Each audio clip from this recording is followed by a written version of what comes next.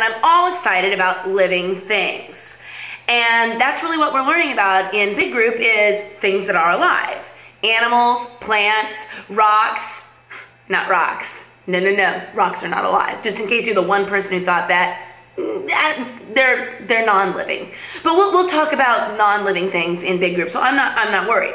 We're gonna sing some songs right now, and the first song that I wanna sing with you guys is called The Three Features of Living Things. And so here it goes. Living things change and grow, they reproduce. Don't you know they respond to light and heat? Living things are really neat. Non-living things cannot grow, they can't reproduce. That I know, they do not respond to light and heat. Non-living things are not so neat.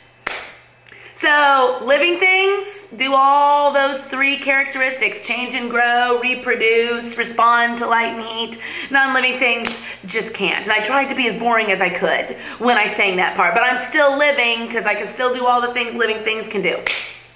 Okay. The next one is called Living Things Communicate. All living things communicate, they share information. They send, collect, respond to signals with their senses. Our senses are our sight, our smell, our hearing, and our touch. Our senses let us hear warnings or smell warnings from a skunk.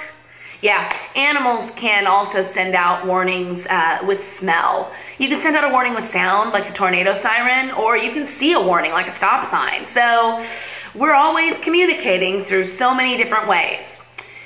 Everybody and every living thing, plants, animals, has a life cycle. There's a life cycle that we have to go through, and here is the life cycle song. You can follow along with me. Birth and growth, reproduce, then death. That's the life cycle living things get. We get larger as we grow older, and metamorphosis happens to caterpillars. And that makes me think of the life cycle of a butterfly. And let's just do that one time real quick here. Start out as an egg. Egg, larva, pupa, adult butterfly. Now also there is the life cycle of a frog, which is eggs, tadpole, adult frog. So that's some metamorphosis that animals can go through, and ladybugs go through a metamorphosis, grasshoppers go through a metamorphosis where they don't look the same when they become an adult as they did when they were a kid. So, I mean, totally different. You at least kind of look like yourself. I mean, I look like what I looked like when I was a kid, kind of. Now I think I'm prettier, also bigger. But you know, the same thing happens with ladybugs. The little weird larva-looking black and orange thing, not as cute as an adult ladybug. Seriously. Also caterpillar, butterfly, same show.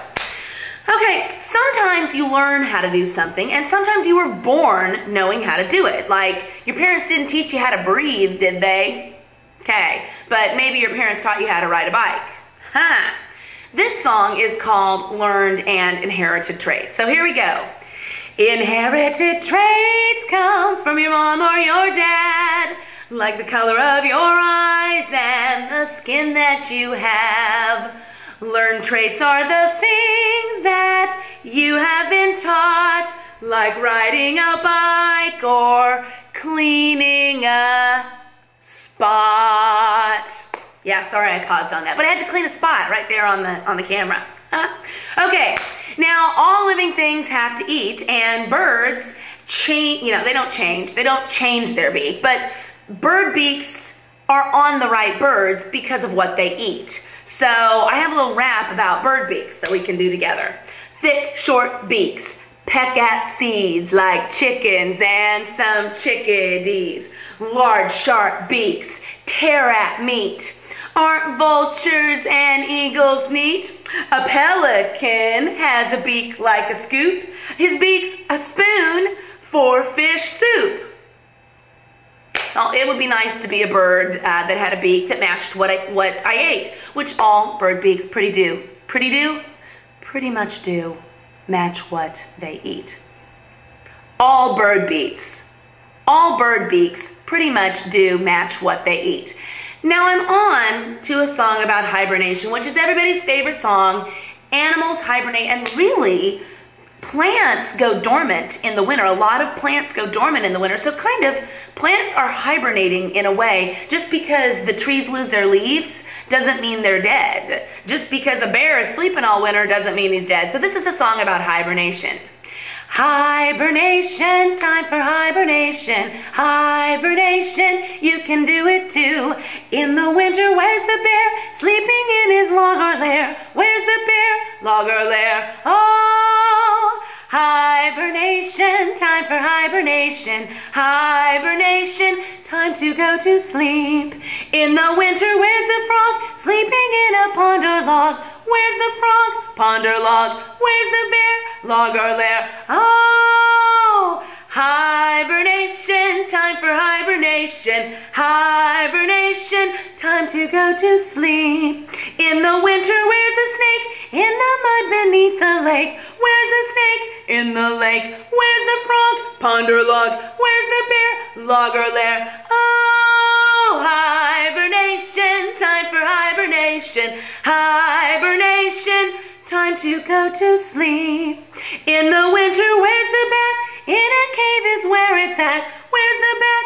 Cave it's at. Where's the snake? In the lake. Where's the frog? Pond or log. Where's the bear? Log or lair. Oh, hibernation, time for hibernation. Hibernation, time to go to sleep. I wasn't really hibernating, just in case you thought I was. All right, butterflies, bees, living things that help other living things pollinate. I have a little song about the birth of a butterfly. A mama butterfly lays all her eggs. Out pops a caterpillar crawling on its legs. The caterpillar first is rather thin, but then it eats till it bursts through its skin. After growing nice and big, the caterpillar climbs on a leaf or a twig. It makes a shell where it hangs inside. The shell then cracks and the parts divide. Inside the shell a change was going on. The form of a caterpillar now is gone. When the shell opens, what comes out? A beautiful butterfly fluttering about. Metamorphosis, friends. Pollination. I'm wearing my bee shirt. Hello, bees. And I tell you what, bees help flowers pollinate. And if flowers pollinate, they make seeds, which makes fruit and all of that. I mean, it actually makes fruit and then that makes the seeds. So we want butterflies, we want hummingbirds, we want any little insect that gets there in a flower to help pollination happen. Hey, little hummingbird, what are you hauling? Tiny little grains that are known as pollen. Hey, little honeybee, what are you hauling? Tiny little grains that are known as pollen. Thanks, little hummingbird, thanks, honeybee, by bringing us the pollen. Plants grow seeds. Thanks, little honeybee, thanks, hummingbird. You've got the pollen. Now what's the good word? Pollination. Okay, so living things like animals have to defend themselves. In fact, plants even have to defend themselves, and that's why some plants, you know, might stink or they might have stickers, but living things have to defend themselves because living things don't want to die. I mean, not right away. We all have to die, but we don't want to die like, boop, like that. So animals have defenses and they have adapted. Everyone say adapted. Adapted. They have changed over the years, many, many millions of years, to get these defenses so they can stay alive. Here it is. Sing a song of defense, sharks use their jaws, porcupines have quills, and bears kick with claws. Moose rely on horns, and snakes like to bite. Clams shut up inside their shells so they don't have to fight. Rabbits hop away, and birds fly off fast. Octopuses shoot black ink in a blast. Eels give a shock, and skunks give a stink.